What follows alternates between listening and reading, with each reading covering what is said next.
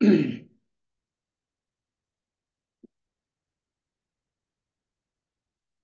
John. Good afternoon, Rick. I just left you a message to see if you could add me as a co-host to the Oh, Zoom. yeah, good call.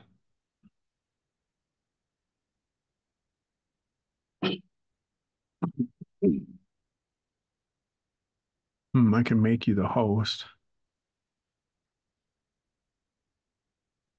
There you go. I got to tell you, I am loving that Zoom AI for the Yeah, meetings. isn't that awesome? That's fantastic. Fantastic. Love it.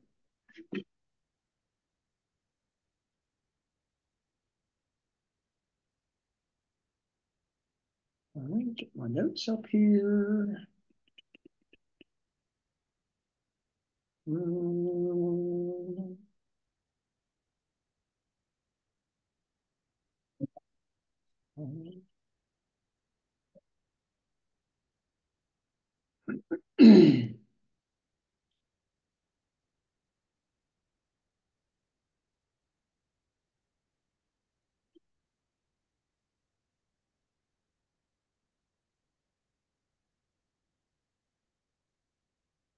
I figure we'll give everybody a couple of minutes and get on. Yeah, So good call. 3 or so after. Yeah, yeah, it's a good idea. People are coming out of one meeting, going to another.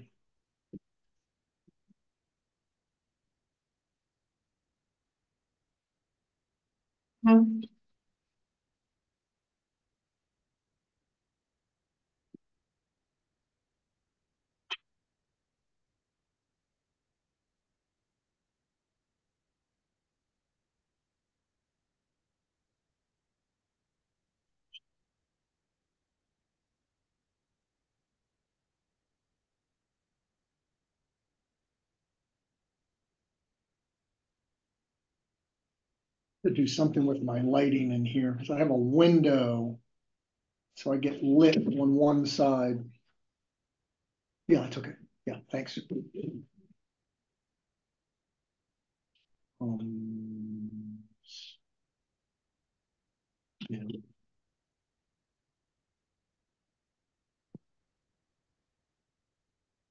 Hey, Bill.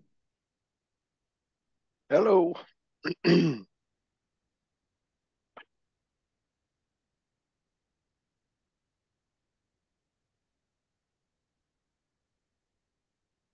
Lily. Hi, Lily. Lily and Julianne's coming.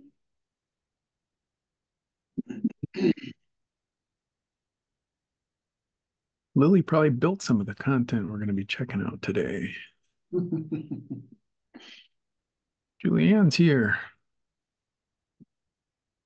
And here I thought I was early. I was like, no one's gonna be there. I'll just turn it on. Yeah, we opened this up about 10 minutes before. Bill,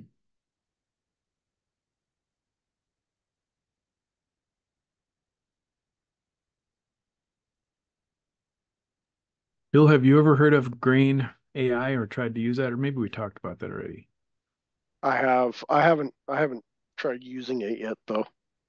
Pretty Oh, incredible. The it's summary that it produces is just it's really it's not just a like a record of like this was said, then this it has that too. It has a transcript, but then it'll provide a summary or be Yeah. like these six people discussed a wide range of topics, including, the Yeah. follow-up action items are, John Yeah. said he would do this by next Thursday. Yeah, it's great. It's really cool. Yeah. WebEx has a tool that's similar. Um, and that's one of the things that I've been leveraging with a lot of my WebEx meetings is that you're right, it's amazing. I mean, it'll even like in WebEx, it'll even like highlight. Yeah, yeah, It'll sit there and highlight what it thinks is the most important part of the transcript. It's like, it's this is incredible. great. This is great. We should also just record Zoom. Yeah. Yes. Can you start that, Rick? We might as well start it. Well, no. Yeah, might as well start it now. So that way everybody's notified. And that could sort of serve as the Okay. notification that we're recording, is they'll get that when they join. Yep.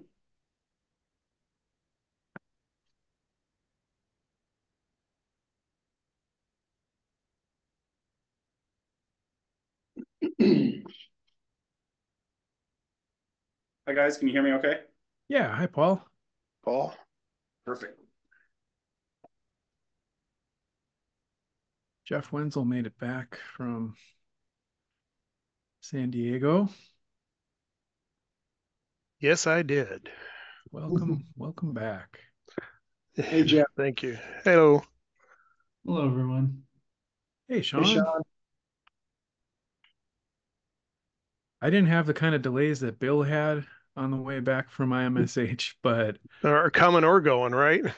Man, yeah, either or. On the way out, I had some delays, but not nothing like Bill on either side of it. it I had a was it. very turbulent flight from Phoenix to Madison, unfortunately, Ooh. Wednesday night. Very, very turbulent the whole time. Mm. No pretzels and cookies for our flight. Ooh. They wouldn't even let the attendants get out of their seats. It was really bad. My flight was good. It was just 24 hours after. So, but I, I, I did get to see a really neat museum while I was in Phoenix. So, I got to see a really nice museum, real small, run by the city of Phoenix. It's a Pueblo museum, but it was really neat. It was really neat. Awesome. Everyone, it's 3 o'clock, but we're going to give everyone just a couple more minutes. So we'll start probably just before 5 after. That way, people who have to transition and might be just joining will have a few minutes. What was the coolest thing that either of you that you saw, Bill, at IMSH? Um, I think for me, it was Access VR That and was awesome. their ability, the way that they have it set up for putting in 360 video and then being able to put quizzes over top of it, be able to put stuff in it. I'm like chomping at the bit for that one. I really liked that one. So much Um, potential there.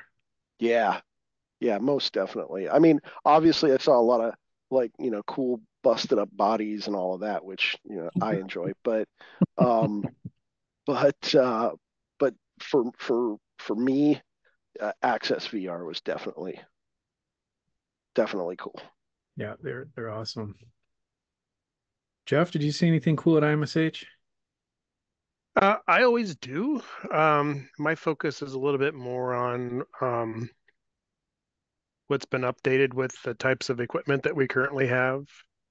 So mine was more of we're looking at a newer birthing mannequin to replace Mm. the one we have. So Laerdal's coming out with a birthing one. Victoria is just overkill for what we use, so it's not worth the expense for that. And then we're not a CAE user, so having another platform just would not make sense for us. So, and then I always like just to go around and see the types of wearables for SPs and to see if there's anything that's newer. We did find one IV trainer, which is more small and fits on the arm like a sleeve. We use our SPs or even our mannequins and they'll put IVs in, but then students always have to use like stopcocks and all that stuff in order to get it to work. And it's just so unreal. Whereas this one, there's just this little wearable thing that's got a bag and it's the gravity and it's usually with a 50 ml bag. So you can actually infuse. And when you infuse, it'll go up and then go back down. So you're not um, blowing up something, but you're still using it. And it's silicone skin and you can get like 400, 500 sticks, before it has to be replaced. So I think we've been searching for something like that for a long time. Very cool. Awesome. Yeah, the SP, the I don't know if it's an SP or if it's a wearable or both, but the birthing demonstration that's ongoing at IMSH was a real eye opener my first year going to that. The first time you hear it, you're like, whoa, somebody's in serious like pain, and then you hear it Yeah, again, the and then you hear it F-bombs are flying. again. And then you hear it over and over and over Yeah, for 3 days. You yeah, get used to it after a while, or maybe you don't, I guess. I don't think yeah. I've ever got used to that, but it's always like, IMSH is starting when you hear the Yeah, birthing simulator going. yeah. Okay, I The just want where to welcome the folks that have just joined and let you know you're not missing anything. This is just a little bit of the pre-chat. We're going to start promptly at 3:05, so a little less than a minute. We're going to kick this off. the wearable one was just a little bit too big at this point in the game. Um, so I think once it gets kind of refined a little bit as technology changes a little bit, it's a cool process and a cool product. Um, it just needs to get a little bit more compact because you have wide ranges of SPs that we'll use, and if you have somebody that's, you know, 5'2", they look like they're having triplets, So Yeah. For everybody just joining us, we're talking about the International Medical Simulation and Healthcare Conference that was just in San Diego last week. A few of us were out there checking that out, and it's always a lot of fun. If you haven't gone, I would highly recommend it. It can definitely be an eye opener. It's probably one of the weirdest conferences you'll ever go to in terms of the content, the types of things that you'll see. I mean, there's just about every body part you can imagine, and represented in all different ways. It's really, really pretty interesting. My cousin works at the convention center, and she came down to see us the last time it was in San Diego, and she's like, what kind of a weird business are you in, John? Like, this is the weirdest conference I have ever seen here. And I've seen some weird stuff, but this one is, there's like injured dogs and just everything you can imagine. Okay, well, I have 3:05, so I'm going to officially get us kicked off here and welcome everybody to our Acadicus Community of Practice call. This is a forum that we've started last summer. We try to run it quarterly, where we invite everybody that is a member of the Acadicus community to join us, and we spotlight or highlight one of those organizations or members that are leveraging Acadicus, and then give them an opportunity to present and talk about their experience and how they're using the platform and what they're doing and how they're doing it. Because as we all know, this is this is kind of new territory, and we're all kind of blazing the trail, trying to figure this all out. And when we think about community of practice, it's not like there's a rule book of standards out there yet on how do you teach in VR. And so we're all kind of trying, scratching our heads and experimenting. And we thought that, it just would help everybody, including Acadicus, to get together on a periodic basis, hear from somebody who's willing to present what they're doing, and then just have some discussion and question and answer and sharing going on so that we can kind of keep moving this ball forward down the field. And so that's exactly what we'll be doing today. We'll do some introductions in a moment. My name's Rick Castile. I am the Customer Experience Specialist with Acadicus. This will be my second year working with the team. I do the demos and some of the support and some of the training with the group. And just want to kind of introduce everything that's going to be happening today. A few housekeeping items, and I'll be letting folks in from the waiting room while we're doing this. We are recording today, just so you know that. We will ask you to stay on mute while our speaker is presenting. And if you have questions or thoughts, things you don't want to forget, place them in the chat. We will absolutely round back on them and make sure that your questions or comments get addressed. I'm going to put a link in the chat in just a moment. And this link will direct you to a web page which has links to all of our social media sites. And we really hope that you will visit us, join us on LinkedIn and Facebook and YouTube and X, formerly known as Twitter, and Discord. And all the links to those platforms are there. We're We're trying to do a better job this year of getting the word out about what we're doing and how you can leverage Acadicus across all those platforms. So we hope that you will tune into that, especially out there on LinkedIn. We've created a specific community of practice group. And this is one of those places where, again, just Acadicus community members will be able to join and ask questions, share ideas, share what they're doing. And again, that will be a private group that's just open to Acadicus customers. So check that link out in a few minutes, and be sure to friend us and join us at those social media locations. All right, well, I am going to turn it over to some other folks so that they can do their own introductions. And then we'll round around to Paul Cusick, who's our speaker today. And so right now I'm going to toss it over to my colleague, Bill Ballo. Bill, take it away.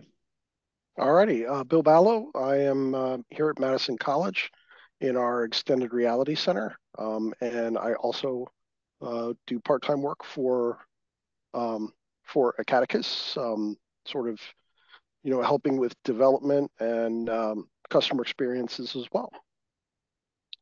John, I'm going to send it to you. Hi, everyone. Great to have everybody here for another Community of Practice. I'm John Bruchot. I'm the founder and CEO of Arch Virtual, the developers of the Acadicus platform. And I'm excited today to introduce Paul Cusick. So I'm gonna first paste a link. Paul was the last guest on our community of, or not community of practice, our Pulse. Oh, I had the link handy. Here we go. Sorry for the delay. Here is a link to the Pulse. The Pulse, if you're not already aware, is a video series that we put together where we highlight various, innovators working within the Acadicus community, not unlike the community of practice, but we're really focused on one individual and one program. And Paul was our latest guest. So if you like what you hear today, you want to learn more, definitely check that out. He was able to share a lot of insights there. So Paul is the Director of Technology at Minnesota State University at Mankato. And I found Paul's very first inquiry about Acadicus June 18th, 2020. He says, I would like to get a demo and see what this is all about. I'm the Director of Technology at Minnesota State University, and I would like to schedule a demo as soon as possible. And a few months later, we had a purchase order and we were off and running. And what I really like about Paul is a very big thinker. He's got a big vision for what he wanted to do right from the get-go. It was, he knew that the School of Nursing was interested and they were going to do some things with it, but then he started taking it in all different directions. And we're going to go on a little tour today. We're going to open up Acadicus and I'll be able to show you, as Paul is describing it, as we're talking about it, some of the content, some of the experiences, and you're going to see it's all across the board. We're going to go into social work and speech therapy and all kinds of things. So with that, I'll turn it over to Paul. Hi, everyone. Thanks for that introduction, John. I appreciate it. As John said, my name is Paul Cusick. I have been the Director of Technology for the College of Allied Health and Nursing and the College of Education here at MSU for a little over a decade. About 12 years ago, our centralized IT staff wanted to parse people out into the colleges to give ourselves a little bit more depth and range and understanding of our customer base. So they made these director roles, mainly because of simulation was one of the big reasons. The specialized nature and IT needs in simulation kind of pushed us out into that field and role. So I stepped into it very early on when we had one Sim 3G mannequin, very low AV technology. We were barely recording at the time, and now we've progressed to 32 suite simulation center. That's one of the largest here in southern Minnesota and can provide simulations from birthing to surgery and everything in between at this point. So like John said, I came into this about 4 or 5 years ago, coming into it thinking that it was a new technology and we wanted to try and help supplement some of the things that we were doing in simulation. At the time, I had a dean who was very invested in technology and believed that this could be help very much so in our simulation efforts, because we were spending a lot of money at the time on mannequins and environments and SPs and all these different places that we wanted to go with. I think the key that it came back to for us was, how do we represent simulation in a positive way? Because we were a very unique nursing program at that time. Our niche for nursing has been family nursing. And so when I went on the search for VR equipment and VR software, I went through a lot of the other companies who were able to provide subscriptions or these one-time, very well drawn out VR experiences, but none of them really fit our exact curriculum. And so trying to be that interface between the technology and the curriculum, I was having a hard time figuring out how we could really make that transition well. Backing up a few steps, I actually got my degree in education and then became a director of technology. So my thought process has always been pedagogy and the discussions around how, when we implement technology, is it actually helping the education versus it just being a tool to kind of fly around and make things look nice. VR kind of seems that way, or had seemed that way for me at the front end, because you have everybody's attention once you put the headset on, but are you actually going to capture their attention and retain it once you kind of get down the road a little bit? Critical thinking skills, those types of things can happen really easily, but they could also be just overlooked for the cool factor. And that's where I really wanted to make sure that our VR program was going to be extending.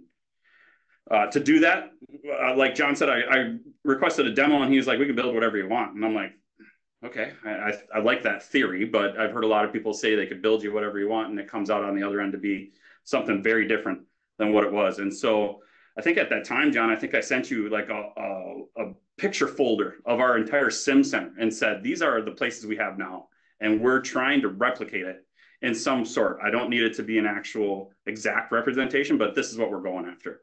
And so that's where we started. I think one of the other things before we get too far down the road is, to get started, I went to the university and said, I want a one-time money ask for a lot of dollars, because it's a lot easier at our university to get one-time money than reoccurring money. And I don't know how that works at some of the other institutions, but sustaining money is difficult, because like a faculty line or any of those things are difficult to get past because of the commitment to the years. And so when I went to the university, I said that I would like to get $70,000 to put into this, knowing I only needed $10,000 to get the annual license going, but that there were going to be customizations that I wanted to make, custom rooms. I also wanted the ability to have some of that sustaining dollars in years 2, 3, and 4, so that I wouldn't have to be chasing this down later, and so that I could effectively tell faculty they can invest with this without it going away in years 2, 3, or 4. So for me, it was the one-time money ask up front. But then I started looking at down the road, if I only have this for a couple of years, how is this going to be supported? And so in our institution here, it's very difficult to have $10,000 just sitting there waiting for you at the department level. But it is a little bit easier for that to happen at a collegiate level, at the college level, where 8 departments are underneath us. And so to make it worth it for our college to want to continue to support this, my thoughts went to, how do I broadcast Acadicus out of more than just nursing? And so that's what brought me into speech and human performance, which houses our sport management group and sports law group, our social work group, and a couple other groups that will be hopefully coming on board in the near future as well. Because the more that I have of them invested in Acadicus, the more it's much easier for the college to leverage those funds and say that we're going to support the entire college then with that. It's not like they're giving $10,000 that only supports part of the college, and everybody is allowed to come and collaborate at any point in time. They can seek me out to do that. So that's how we started. We got started initially with the nursing group, because that was where a lot of this stuff began. And we got the startup with a small little nursing med surg room, bed, head wall, patient monitor. We were basically, like I said, trying to replicate some of the things that we were doing in simulation. But the bigger key was, how were we going to expand? What were we going to do above and beyond that? And I think one of the discussions we had was, well, let's pull back a little bit and see if we can get an entire nursing floor, because we were trying to capture that in simulation, but it gets a little sketchy when you're working inside of products like Beeline with only 4 windows, that you're going to have a view of the nursing center from the nurse station, as well as a view inside of the nursing rooms, the med surg rooms, a spot for the patient monitor. And so for those people watching all those things, it got to be a little bit difficult to try and represent all those environments. And so in VR, I was like, maybe that would be an easier way to do that. And so we were able to design and build not only a couple of the nursing rooms, but then build some of the nursing stations like John's presenting here as well. And so this allowed us now to have multiple representations of environments where we could put different patients in different rooms and have all those things happening at once. We didn't have to stop and reset up. We didn't have to have different kinds of standardized patients. We didn't have to have different stories being told because all the stories are sitting there right in front of us. And so we could do simultaneous simulations like never before. And so that is, this process has actually helped us perform better in simulation because of our capacity to learn how to do these types of simultaneous simulations. When we do a simulation back in the day, it was a one-on-one thing. It was one story. The nurse had to be prepared for one thing, but in a true situation, nurses need to be prepared for all the different pieces of the puzzle. And that was something that we were trying to broadcast and help with as we were going through a lot of this. I didn't mention that I would be happy if people have questions along the way, if they want to stop me or jump in and chat at any point in time of anything that I'm saying. I will probably be rolling pretty fast and furious through a lot of these things. But again, my background and my history comes from pedagogy and teaching and an educational sense. And so when my thoughts always come to why we're doing these things, why are we trying to invest in this? I have a real strong feeling towards synchronous, trigger-based, facilitated types of simulations or experiences. And the reason for that for me is because that's where the critical thinking happens. A lot of things in VR come back to the ability to have more of a learner-centered model versus a teacher-centered model. And that's a game changer for a lot of people. Some people aren't ready for that. Some people are. But the experiences that I've seen of faculty that go in there is that that comes out almost genuinely as they're coming through the VR because they see the students' experiences. They see the students' motivation. The students want to learn these things. They charge forward with their own perspectives. And all the teachers have to do is sit back and kind of hit a couple of controls here, figure out a trigger of how to mention something like this here or there. It's the things that we really wanted in regular simulation, but it feels like it's in an even safer environment. And Bill Ballo and I were talking about that a little bit ago, that even places like standardized patients and things like that in VR, there's a safe part of aspect to that really plays a really cool role in VR. That's what we're trying to provide in simulation, right? Where simulation was broadcast to be this place where you can go have very low occurring things that might be very high impact, but you might not see that if you're ever in an internship. Yet we can present those in simulation. Well, even better, we can present them in VR. And we could do that across the country, across the world. And standardized patients no longer need to be in our space, in our center, or even on our campus. And so those types of things will really broaden and open up the doors once we understand how to properly educate within VR, in my opinion. And so that's where my mind then rolls to all these other programs that we ended up bringing on board, was because I'm no longer hampered by just a nursing outlook or what can happen in nursing, because right now simulation, physical simulation, is still pretty standard in nursing, and there might be a couple of other pieces. We might bring in athletic training and have them do something. I know EMT and those kinds of places will have some of those pieces for physical sim, but it was really hard for us to bring in something like social work. And so when they approached me about 3 years ago, and we had already had Acadicus, and they said, well, we want to build a room and we want to destroy it and we want to make it really smelly and we want to put hoarding trash all over it. And I said, this is a perfect opportunity for VR, because we don't want you to destroy that room. That room will cost us a lot of money to destroy, and you can destroy and redestroy all these rooms in VR, and we can get an absolutely excellent experience. I wouldn't have had that mentality had we not already had VR on campus. So there's something to be said about that nursing helped bring it in. But there's also something to be said that once you understand the implications of what VR can do, it shouldn't also just be housed in nursing. It can go into so many other places. So, John, I can pause there if we have any questions or concerns before I kind of start rolling into all of the other programs that we've led this into. I was going to make a comment, if that's okay. Please. What I like about what you did there, Paul, is that you created that. I was using like a little 4-bay ER with little dividers in it, and when that came in, I went, ooh, okay, hold on. All those patients that I was using in that 4-bay ER, I'm just going to pull them over and I'm going to put them in. I'm going to take these out. I'm going to put mine in, and and even with the new sequencer too, like, right. So Right. so with the the asthma emphysema CHF, I was just showing that to one of my instructors today. Did the same thing, right? Just put that patient in there and said, okay, this is the patient that I want in there, and now I can kind of go from there. So it's really cool to see how something that y'all built then is can be used like by me, and I looked at it in a different way. We even talked about that in our conversation earlier today. Is like, you know, with this farmhouse that you were talking about, like we were looking at it in two totally different ways, and it kind of got us talking about like all the different things that could be done with this Right. one asset, which I thought was amazing. Yep. And Paul, this is Rick. I'm watching the comment section. We don't have any questions right now. So roll right along. And Bill, thanks very much. And I just want to open it up for the group. This is going to be a discussion. So don't hesitate if you want to interject something. Throw your hand up and we'll pause and let you get a word in. Well, since we were talking about the farmhouse, should we just jump right over there? You want to go there, straight there? Yeah, we'll go straight there. We'll stop back at the we have a really cool, the stadium is really cool. We got to check that out, and the speech therapy sim was pretty cool too. But while we're talking about this is the dilapidated farmhouse.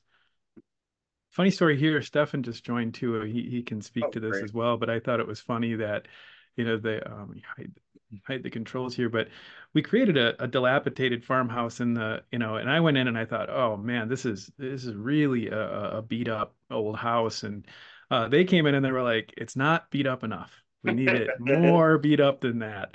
And so it really challenged our team to create, a pretty Well, dilapidated. so pause right there, John. So the first thing that they said was that flag was not, the flag looked like it was a beautiful American flag. And so the first thing that we come back to is you need to shred that flag. You need to make it look older and worse and dilapidated. And it's like, think about what we're saying. We're trying to make things worse and worse.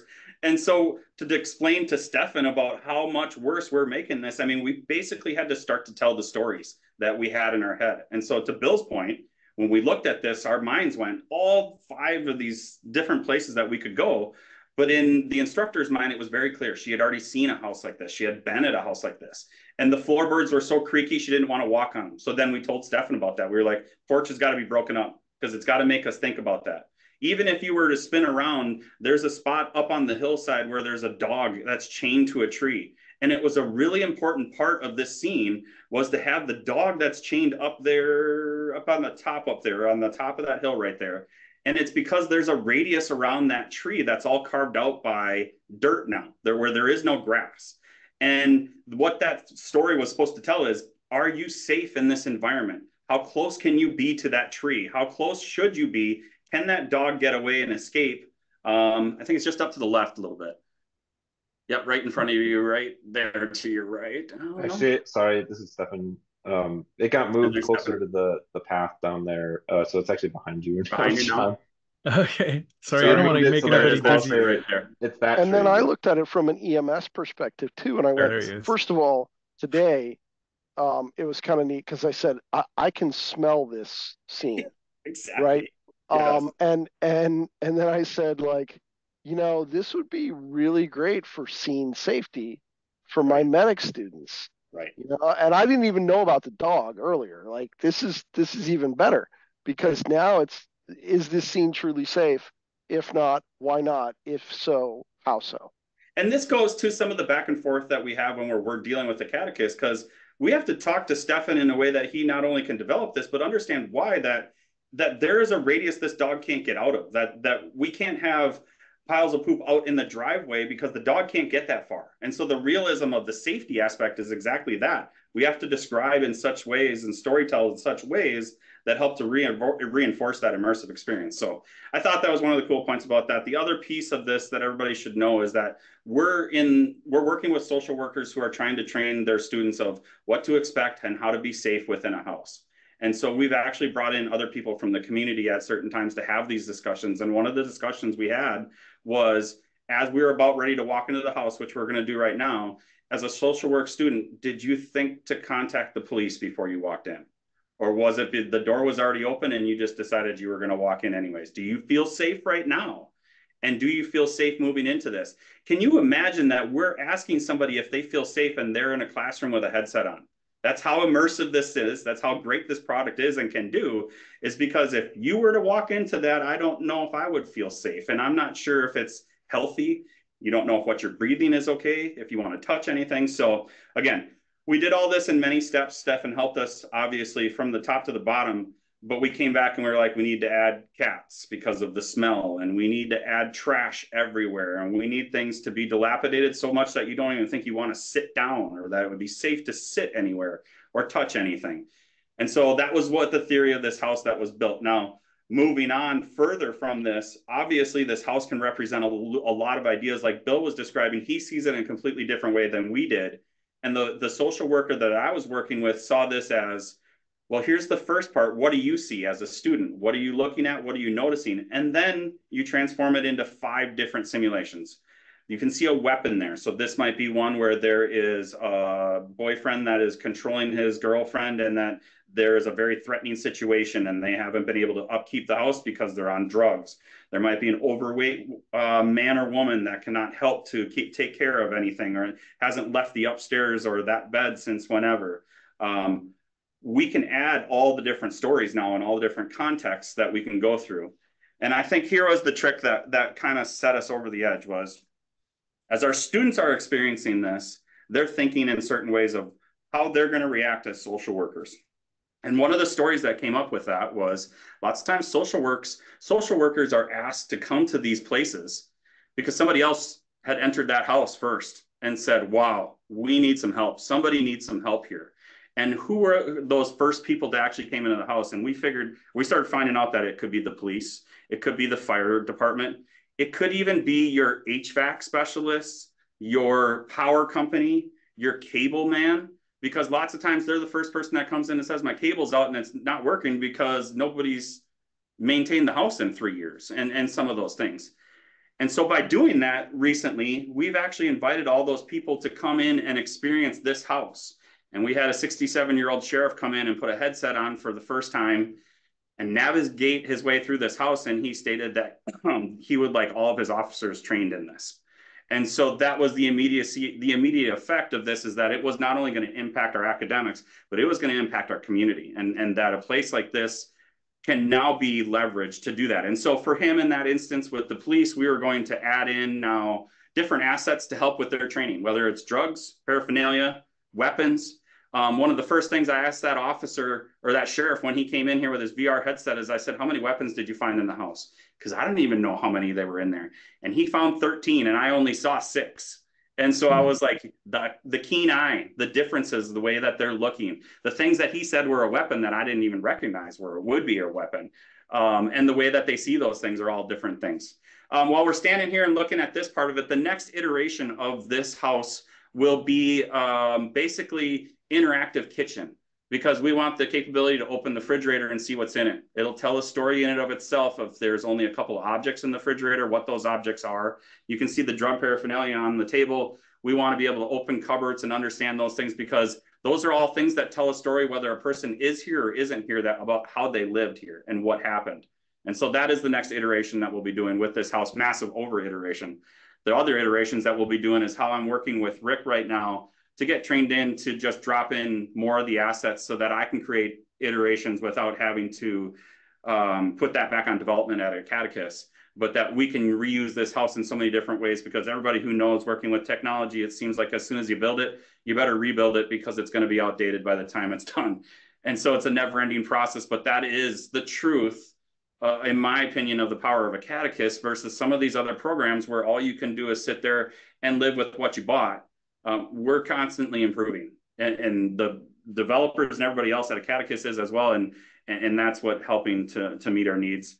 I forgot to mention, while we're doing a lot of that stuff and work with the communities, we're getting a lot of that funded by the United Way here locally, so that there will be a grant that helps to pay them for their time and their training, and that will also help to pay for our updates and customizations. Those are creative ways that we're finding to help fund the projects moving forward and to help find different ways that we can keep this thing kind of moving down the tracks. So. And I just want to interject here, Paul, because something you and Bill both spoke to is the power of using this medium, using Acadicus to tell a story, right? That you're guiding your students through. And I know, one of the biggest challenges that I run into as I work with organizations moving to using VR in training is there's this kind of thought or expectation that you're going to be in there and checking off a box to do things. And it's so much more expensive than that. And to your point, where you can take one setting like this, and it's just not one scene that you're running through, there's 5 or 6 different ways to look at and utilize these scenes to teach varying different ways, right? This could be, for social work. These could be nursing making home visits. This could be EMS on an emergency call. This could be police, fire. I mean, so many different ways that this can be leveraged. And again, it's not just, this fly up that comes up and said, did you do this step? Check. And then you move on, right? It's that interaction they're having with an expert like yourself or Bill or another content expert that's helping them think and problem solve and creatively look at how you address a whole variety of situations that in real life you're going to run into and have to think your way through. Right. There is definitely something to be said also of not throwing away any iteration ever. Stefan had created that first house and it was a beautiful house. There wasn't anything wrong with it. It was gorgeous on the outside and gorgeous on the inside. There's social workers are going to walk into places like that as well. That wasn't the original intent because they wanted to go to the depths and the breadths of where this could, bottom out. But at the same time, there'll be a time and place where we'll want to use that rural farmhouse setting where it looks right and everything looks right, but it's very wrong inside. And where you find those very wrong pieces of the puzzle will happen. The reason all this works in VR is because it is safe again, though, because we're providing a safe environment to teach and train. 10, 15, 20 years ago, these students would have had to learn by being on site. They would have had to been exposed in these experiences. Bill was talking about before that you get sheltered. Some of those people might not ever come out of their shell. They're very difficult to have in certain situations. And it's kind of like throwing somebody up on stage and telling them to sing. It's not a safe place until they're very confident in doing those things. I think that leveraging VR for that reason is one of the main pieces or the main reasons I was able to broaden to all these other departments is because they want to do that. And so the next one or one of the next ones that we can show too is the stadium, the soccer stadium that we built. And we built this was because it was going to be difficult to bring 30, 50, 80 students to a stadium to have a discussion about what is right, what is wrong, where can we go, what do you see is impactful, where do you see problems, and in general, what do you see? And so I reached out to our sports management professor and asked her what she thought she would like to see in this. And she said, well, where do I start? And I said, that's exactly the point. Where do you start? And so we started here at a stadium entrance. And so these people are being taught risk management. They're being taught sports law. They're being taught stadium management. And so one of the things that we were doing in this scene was to figure out points of entry. Are there problems with the points of entry? Do you see exit signs? Is there valid signage everywhere? What's happening in, are people bringing in bags? Like it said here with the informational, and these were the awesome pieces that came after the fact, was that we could drop in now the triggers that I talked about before that are so important to make sure that you hit your learning objectives. You just make sure those triggers are there. Now, we added these triggers so that they could go on these solo missions and have these triggers happening without facilitation. But these triggers can also obviously be happening with a facilitator on board. We were able to bring in some of these kinds of question and answers to drive home the critical thinking. Again, this isn't a PowerPoint. This isn't us saying, do this, this, and this. This is how it's done. This is where it should go. This is a question to get them to think about it. Where would you go in a situation like this? Because every stadium is different. And so when we built this, we had to go back into our depths of why are we here? Not everything's going to be perfect. There isn't going to be a gate Or, and when I was working with Stefan, we were trying to figure out, do we need to make sure that they can't get through here or they can? And we were like, no, the lack of perfection is actually what drives home a lot of the learning. And so that's where we wanted these people to do that. Now you'll see a lot of these holocrons in the back that say load. The reason that those were there was that we actually built a way for solo mission for all the students who are in headsets to go on these solo missions and allow them to go from scene to scene. If you know, and you've been users of Acadicus, as an admin, you're the only one that kind of direct everybody from one scene to the next. We put in these holocrons so that if we pushed everything into a solo mission, we could have, I think we have 8-10 headsets at a time. We could have all 8 to 10 people doing all the different scenes at their own pace. And so overlooking them and helping to facilitate those, we could still get through a few more than what we could do before. We were allowed to build more of a conference room that kind of allowed them to pick and choose how to get into these places. But the real key here is what Bill was saying earlier. We kind of had a designated view of how this is going to work for sports management people. But how would this work for EMTs? And how would this work for nurses? And how would this work for social workers who are presented in situations where there's a fight happening in the stadium and different pieces like that? The one that John's pulling up right now is a lightning strike. And lightning strike went clear across the board with our nursing group, with our social work group, and also obviously with our sports management group. So once the lightning strike is triggered, very large audio that comes with it. Now what? Where do you go? Who do you attend to first? These are sports management people. They're not nurses. So they have to kind of have followed processes. But again, you might be able to go to a stadium and have thoughts and discussions about this, but there's no way you're going to actually have that presented in front of you so that you actually have to react to it. And then there you can see the ambulance bill that we were talking about. Yep. Exit and entry, where do they get to? How do they get to it? Why is it down on the field versus outside of the stadium? All those things I'm sure you could speak to better than I can about with EMT stuff. And I used to work a lot of the high school football games when I worked on the road down in Florida where I grew up, and the area that I grew up in, the Tampa Bay area, is the lightning capital of the world. So it was perfect.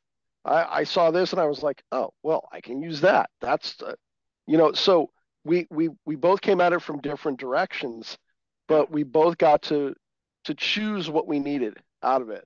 Right. And to say, I need this to be this, so I'm going to change it a little bit.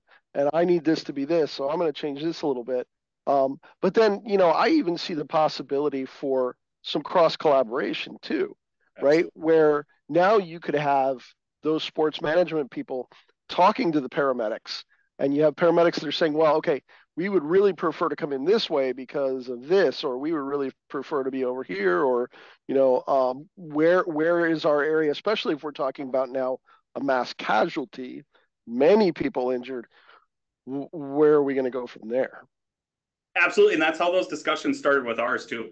And putting those two people in the room is fantastic. The students don't ever interact with each other. They never thought they would. And they're basically showing off their own expertise. So they're all energized about the learning because they're like, oh, this is my wheelhouse, let me tell you. And they're like, well, this is my wheelhouse, let me tell you. And together, you hit an ultimate point that I don't think you get to in any classroom. So the ability for us to bring in assets was a big game changer for us, graphics and assets. And that's more and more about what we're learning how to do right now with a lot of these things. But our ability to bring in these types of graphics gave us the flexibility to have these kinds of asynchronous solo missions be a little bit more robust for everything. I really like the power that this can do. You'll never hear me say that I believe asynchronous teaching is going to ever supersede synchronous teaching and facilitated teaching. But if there was a way to do this, and in the future when AI has the ability to give us powerful, unique feedback, it'll come out of these types of situations where you're giving the student the choice of how to learn, when to learn, where to learn, because I think that'll empower motivation as well. And so that's where we were going with a lot of these pieces. We wanted to reinforce what they were looking for. And so what this is, without being able to kind of read it right away, is in life-saving intervention ideas, who are you going to first? why are you going to them first? Is it the person with all the blood? Is it the person that is not breathing? Is it the person that, whatever those things are? And Bill will know this in spades, but somebody like me, who was just an IT director, was sitting there going, you need to explain this to me because I don't know the flow chart for this. So please help me. Yeah, and see, that's where I can kind of go, okay, so what I'm most interested in is based on a color group, and I color group based on this. And we use either salt triage or start triage, either one. But and then we always try to, I shouldn't say we always try, but many times we try to like cut off the idea of the bloodiest person is the person we need to go to, Right. because the bloodiest person could be the least injured, to believe it or not. So that's why we need to have these conversations between the different entities, so that we can really understand why one thinks one way and why one may think another way, and then how can we figure out where both of our worlds come together, and then best treat our patients or best treat our customers, depending on who they may be. Yeah. Yeah, absolutely. You can see John's going through some of the pieces now that we had to add in for the simulation manager. All this stuff just helped with the immersion.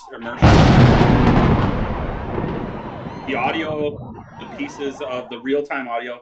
This is where we learned in this setting that if you were on the opposite end of the stadium and you were trying to speak to the person right next to you in the headset, that's on the opposite side of the stadium, you can't hear them because of the audio is real in the VR. If you're on the opposite side of the stadium, you're not going to hear them until you got closer and closer. That just made it all the more real.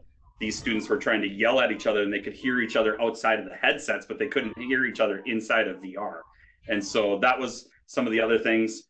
That is something to be talked about at some point in time in one of these community of practices as well, is how we set up in our VR labs, where the headsets are, the fact that you can have overlapping audios in and out of the headsets, and what's the best way to facilitate that, whether you're in the VR facilitating or you're out of the VR facilitating it.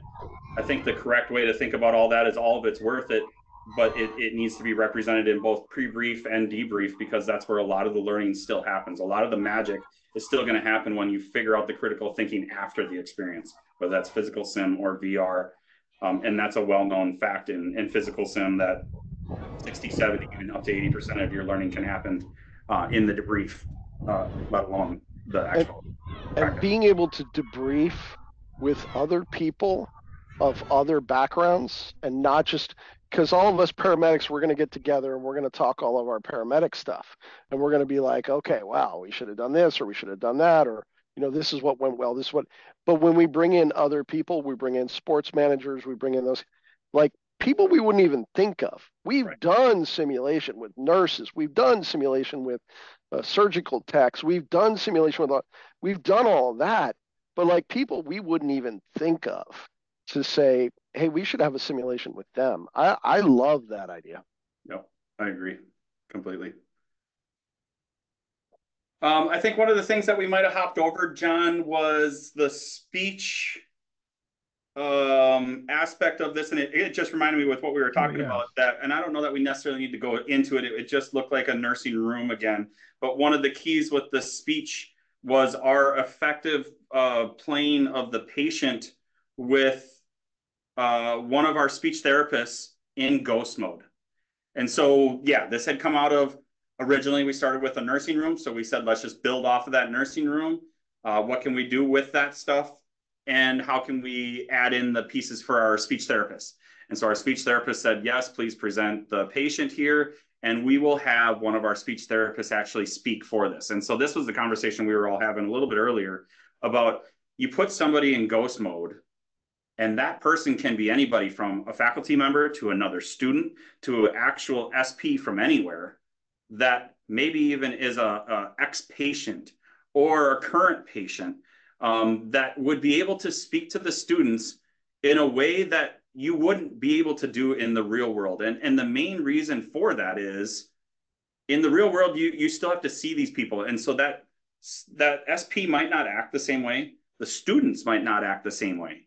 But if you can bring out a student who wouldn't raise his or her hand in class, but would put on a VR headset and now have a full-on discussion with a speech therapist because they made a connection that they couldn't make in the classroom, To me, that's where all the learning should happen. That's where everybody is. And so what triggered me to even think about that was Bill's just talking about how different perspectives meet. In VR, all perspectives are open. It's more of like a free range of you no longer are an introvert and an extrovert. Everybody's an avatar now. And so you have the capacity, you have the ability to live a little bit outside of your natural comfort zone because you don't see my face. I don't see your face, but our conversations are going to be off the charts as long as they're being somewhat triggered. And so that's what we had. That's why we used a faculty member as our speech therapist, because we were still trying to hit learning objectives throughout the way. So while they're having this discussion back and forth, if they didn't make it to the part of why my speech impediment started, maybe the speech therapist would say, way back in the day, I had a problem with this. And then they would try and trigger them to ask more questions about it. But they wouldn't just come straight out and say, why didn't you ask me about how this all started? They would try and trigger that conversation and facilitate it to the point where it seemed like the student was uncovering it. That's where a lot of our learning happened. That's why this hit home so much. And that's why we're still continuing to do these speech therapy VR sessions, which are fantastic in my opinion, and they will continue to grow as our departments and our programs grow with this as well. Another thing to be said with all of this is evaluation. This might just be my own personal opinion, but formative evaluations are 10 times better than summative evaluations, and VR hits to the heart of that. If you don't know what formative versus summative, basically you're evaluating people on the fly as it's happening, versus summative would be the test at the end. Why wouldn't we be evaluating people on the fly? Because we can make actual agile changes in VR while we're evaluating them. This isn't going well. You're not catching the drift. Let's reset and try it again, versus waiting until they fail the test and saying, maybe you can retake the test again in 2 weeks. Well, now we can't even move on to the next step, right? Let's hit it right there. Let's move on. And let's evaluate it based on what your strengths and skills are. You chose this path. It was a choose your own adventure, and you chose this adventure. Why'd you choose it? And while they're explaining why they chose it, they just solved and evaluated. You just evaluated if they knew anything about it, but they told it in their story, and they told it with their critical thinking cap on. Those are the pieces where I think VR has legs. And I've done a ton of research on it. I think that's where a lot of the international companies are going with this, and international schools are going with this. It's funny. I work in an international group with people from the Netherlands, and they will take something and think about it, and then think about it again, and then wait 6 months, and then they'll think about it again, and then they'll put it into action. And they love to call me the wild, wild west, because I'll take it and I'll throw it into the classroom and I'll see how the students react, and I'll be like, nope, didn't work. Let's try it again. And then we'll try it again and we'll figure it out. And we're more like trial and error. And guess what? That's how different countries act with different things. But we have so much to learn from each other. They love hearing about my feedback from my kids. And I'm only getting that feedback because I have Acadicus to sit there and play around in an environment that I was able to create. Meanwhile, they're sitting there reading all these white papers going, oh, I don't think that's going to work. And I'm going to be like, it didn't work. I can tell you, it didn't work. And so now let's move on. Choose your next white paper and tell me if this one's going to work or not. And I'll show you whether it did or not. So those are the types of places that VR has also allowed me to kind of learn more about learning habits, learning rituals, how we in America have our hesitations, but also how we take strides so quickly, which allows things like VR and Acadicus to come to bear fruit in the first couple of years, versus trying to see if it's actually going to come to fruition down the road. So I'm with you, Paul. I'm a jump in kind of person too. I'm like, both feet, let's go, let's give it a shot, let's see what we can do. right. I'm willing to try to break everything, and John and I now are going on 5 years of I for me it's just been having a great time, and jumping in and just trying stuff, and John and I, like two mad scientists, putting things together and saying, that worked great, yeah, let's keep doing that. And we're in a similar situation too, where we're not just serving one or two programs. My background is medical, but we're not just serving the medical programs anymore. We're doing the other stuff too. Right now in our XR center, we're serving about 19 programs, which is awesome. And I never thought that was going to happen, And our XR center we're not even Well, we were soft open in February of last year, so we're coming up on our 1 year soft open, and it's caught fire. So many people want to use virtual reality, and we find so many different ways that we can leverage the stuff that we're already doing, to make it work for someone else's class too. We had architecture students that came in.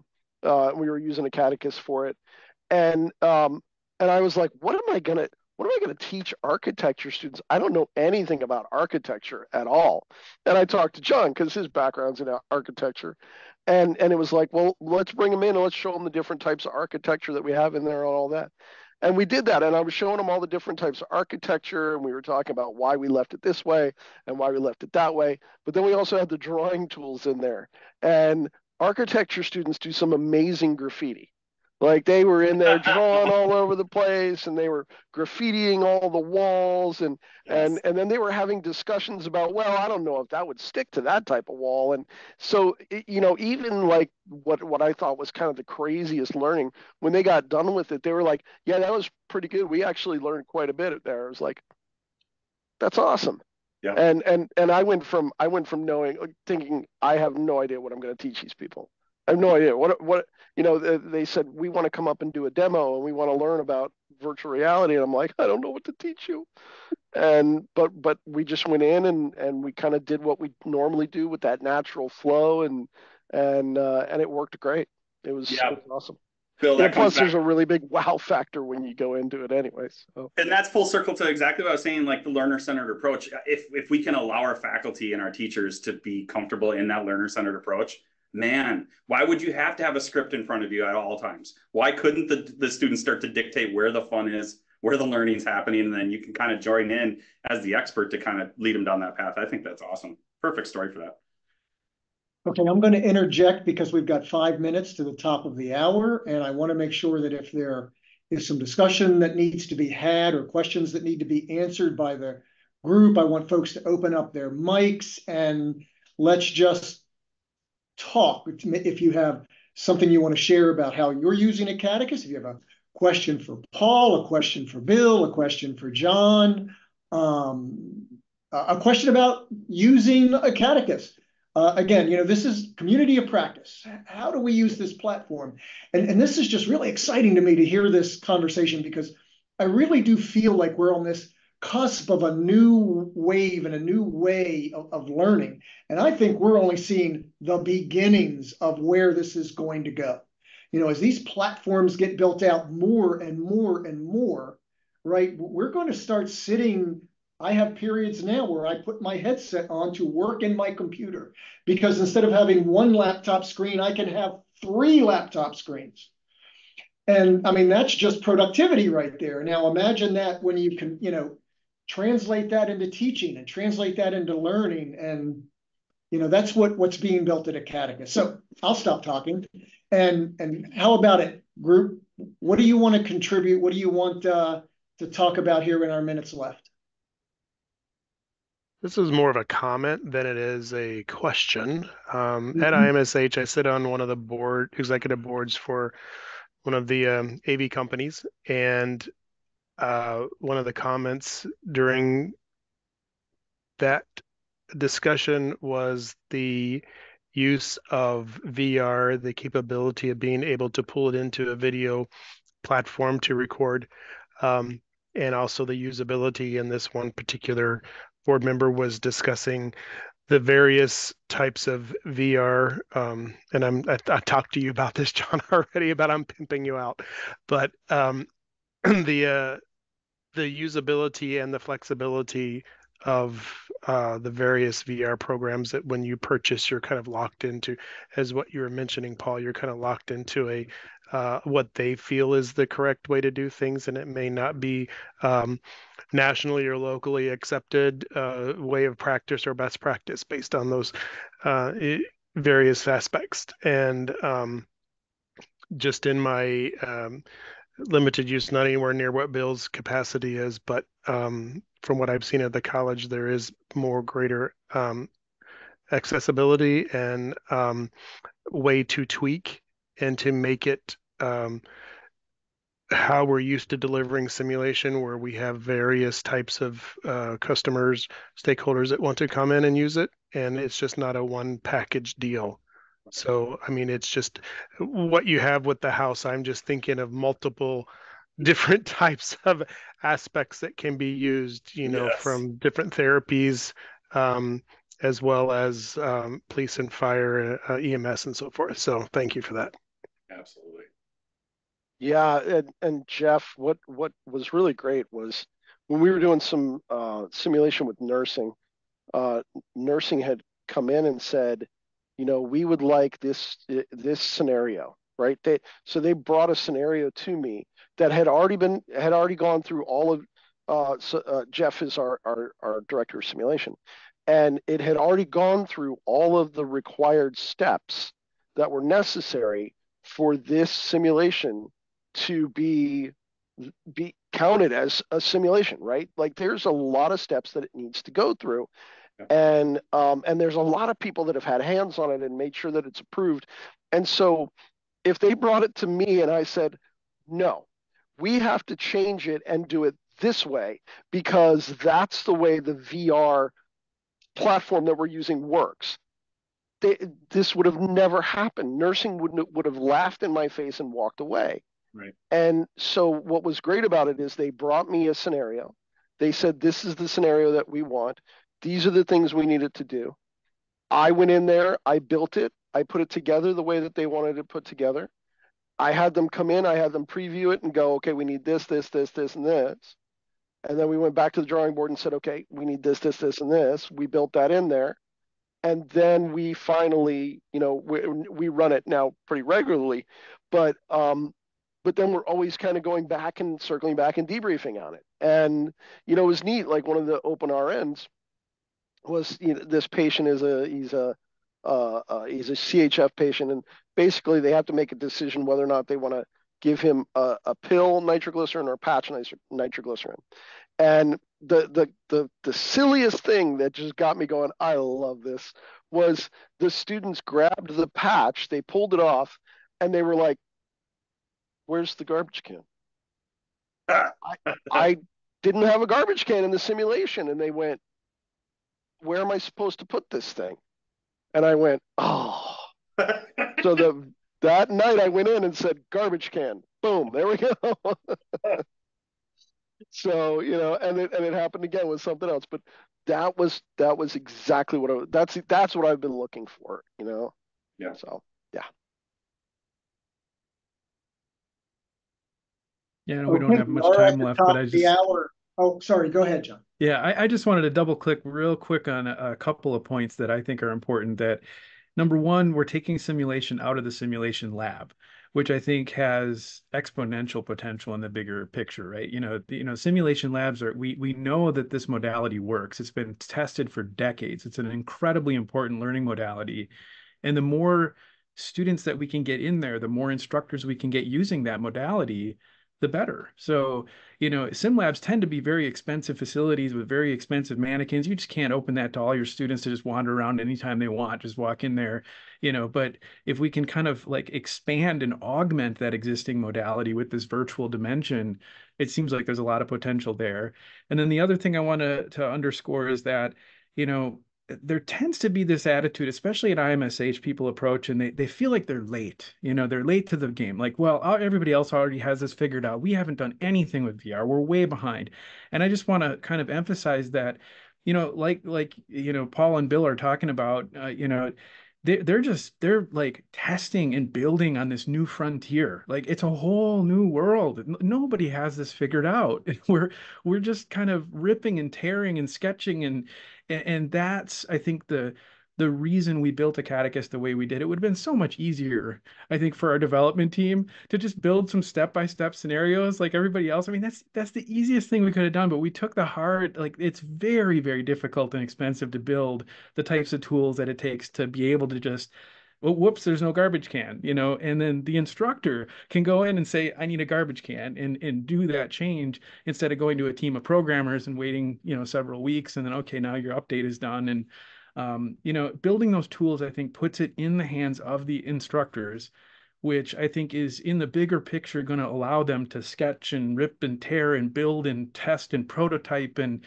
get us into that new dimension, into new territory that simulation currently isn't, which I think is pretty exciting.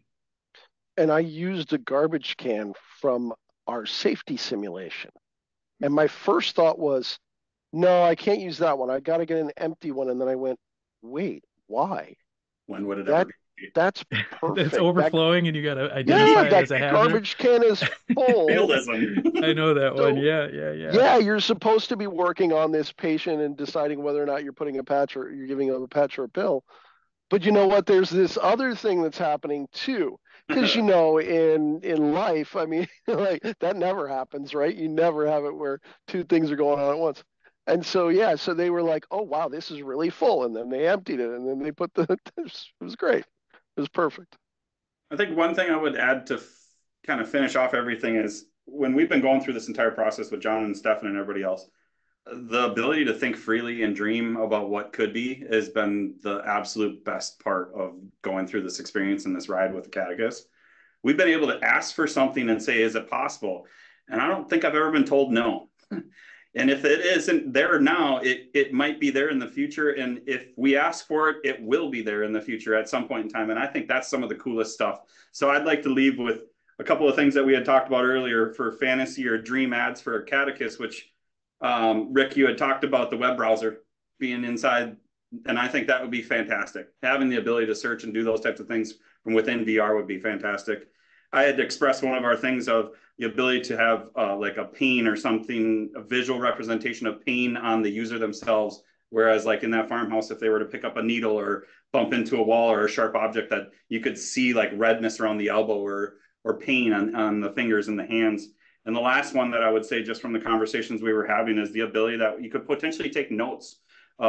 Like Bill was just talking about, if somebody was in there and was able to say, I need to take a couple notes to improve this, like as a faculty member, as I'm walking through this, and then those notes could be easily exported out of Acadicus and into a document, that'd be a quick and easy way to kind of be in and out of the place at the exact same time. And I think those are all pieces of the puzzle that we might see in VR in the coming years anyways. So I really say just thank you for all of the time and the effort.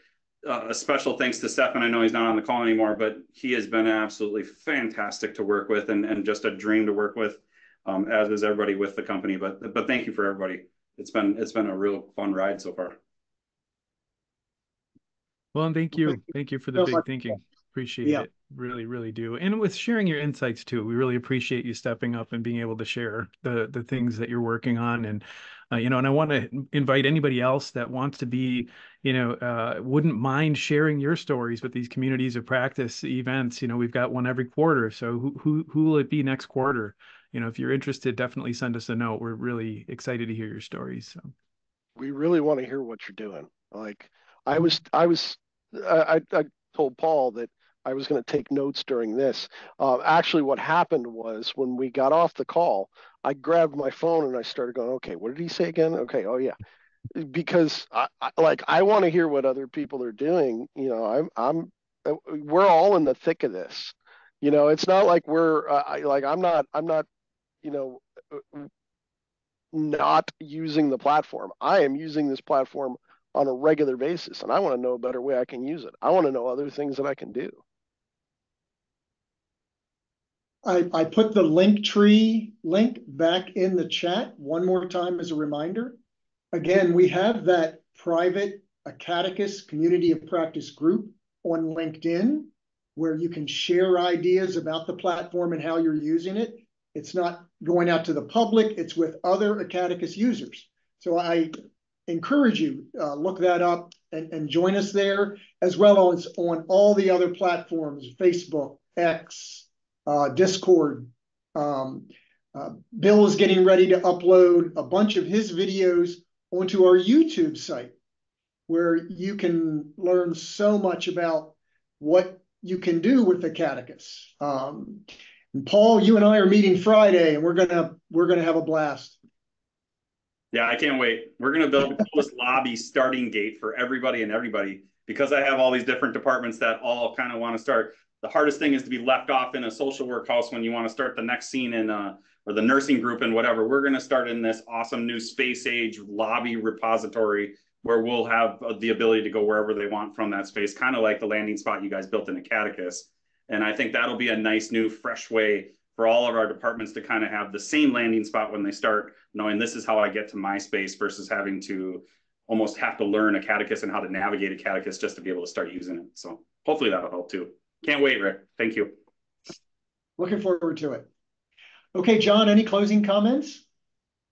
Well, I can't, I'd be remiss to not mention that, you're mentioning that we have a new product that we're coming out with called Acadicus Campus, which is exactly that. So you've got 6 labs. It's a higher price point, but you've got basically a hub that's custom branded. Like you say, you can bring everybody into that hub and then you can teleport off to the different locations, different programs, different schools, paramedics, nurses, everybody's got their own corner of it, but you've got that campus hub that they can kind of gather at because it's the intersections between them that's interesting in virtual reality. Right. Different programs are talking to each other and there's overlap. So we don't want to have everybody going in their own silos. So it's great to hear you say that because it's sort of a validation of that direction with the product where I had no idea, John. That was just off the top of the head. So a number of schools have asked about that. So now we came up with the concept of the Acadicus campus. We're going to be launching it at the end of the quarter. At least that's the plan right now. So cool. Look forward to sharing more about that, but just wanted to kind of preview that. So thank you everyone for coming. This is really great turnout. Great to see everybody. And stay tuned for the next community practice. We're also going to start having weekly live events that are just open to the public, like office hours. We're just going to open it up and, share it. If you have questions or you want to hey, let's build a scene, if you have a request, we can do that on the fly. We'll open up the headset, put on the headsets and go in there and edit the scenes together. And we can showcase new content, whatever we want to do. So look forward to that. So I'll be sharing that in our newsletter coming up. So awesome. Thank you, everyone. Thanks, everyone. Thank you. Bye-bye. Thanks, everyone. See you around. See you next time. Great to see everybody. Take care.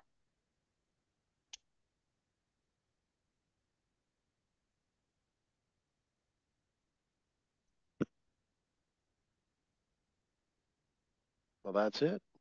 That's it. That was great. Hey, Good no. job. Paul, that was Good job, fantastic. Paul. Great job. That was awesome.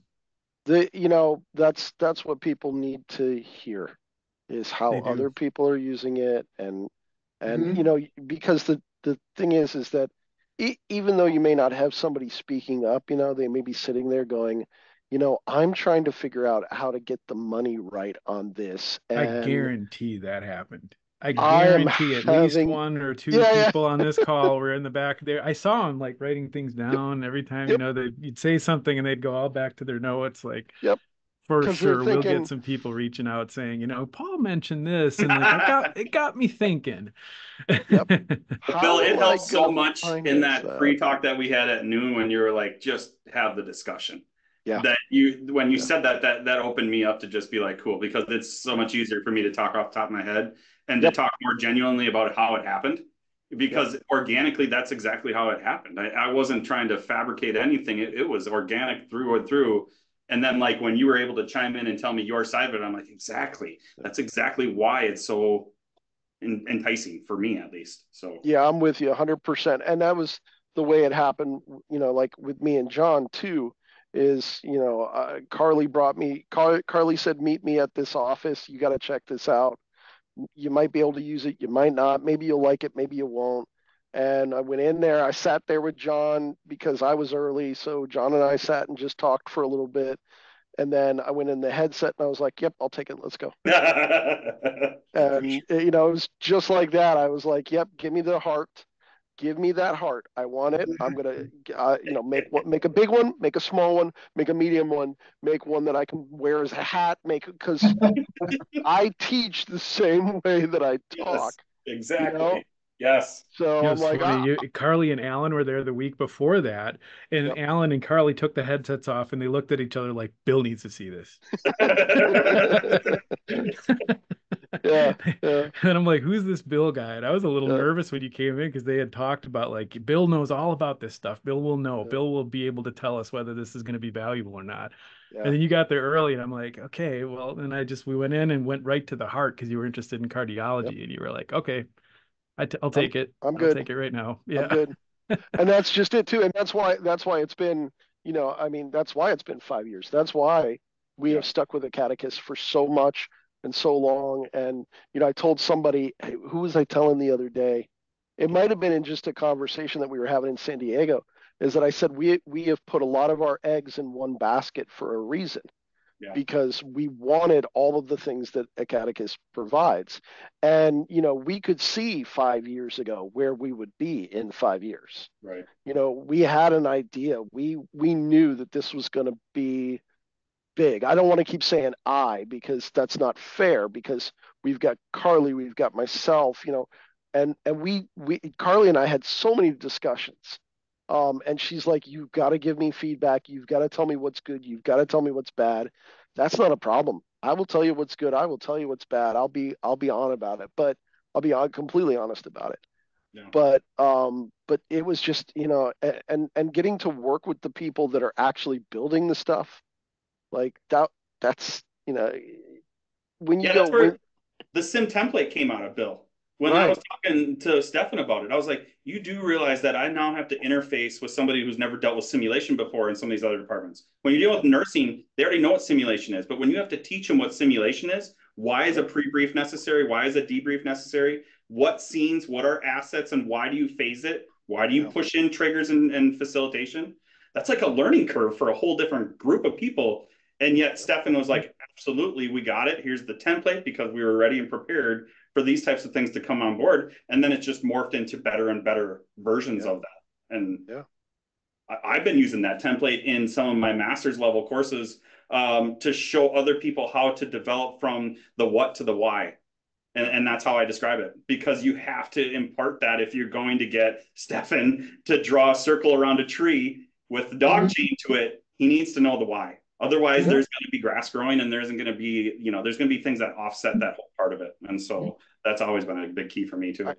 I think half of the Acadicus staff, like they should get their paramedic patch at this point. Like, Yes. they've listened to me long Yes. enough, like my students only had to go through 2 years of this stuff. Y'all have been through 5. So, The best like, The best salesperson slash trainer from Laerdal that ever showed up at our doorstep here at MSU was an ex paramedic EMT, and he was an EMT for 25 years, and now he's selling mannequins, and he can do and say things that I wouldn't even know where to begin with those mannequins because he's been in the field. He goes, "Did you know you can do this, this, and this?" And I was like, "No, I wouldn't even know what you're saying right now." And it's all to me. But those yeah, people with such experience, and that's what I was telling you, John, about Mitch's value to NW TC or whatever that school is up there. His value is the fact that he was an ex-nurse. yep, So when the nurse comes up to him, she's like, "I need an NG tube insertion." He already knows what that means and how he's going to build it, and then he's the one building it.